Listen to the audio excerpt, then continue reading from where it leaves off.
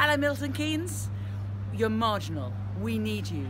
We need you to be out there and campaigning and to make sure that we have two excellent Labour MPs elected in Milton Keynes, and we can't do it without you. Now I'm told that we don't have as many women out there as men, and we know that we can do talking better than the men can, so we need to be out on the doorstep and we need to be campaigning too. I will be there soon and I'll be there campaigning with you. I wish you the best of luck, and I really hope that you're able to make a proper contribution to ensuring that we get a Labour government, and who knows how soon it's going to be.